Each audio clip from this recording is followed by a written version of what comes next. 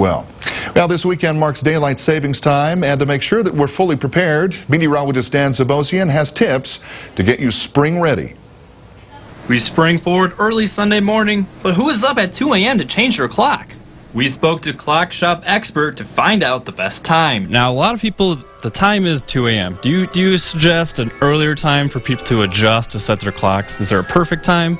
Well, I think 2 a.m. is the perfect time because that's going to have the least effect on your day when you change the time at 2 in the morning. Unfortunately, a lot of us aren't awake at that time. So I would suggest before you go to bed sometime, go ahead and switch all your clocks. So just switch it right before, and hopefully you won't notice that you missed an hour of sleep. Correct.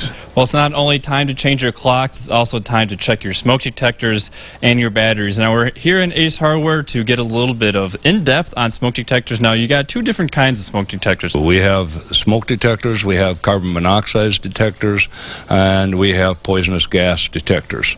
And some of them are a combination and some are individual. So there you go. So you can not only just change your batteries, you can also get an upgrade and add a few extra features. So if you're looking at that, definitely come down to Ace Hardware and you can talk to this guy and check out some smoke detectors.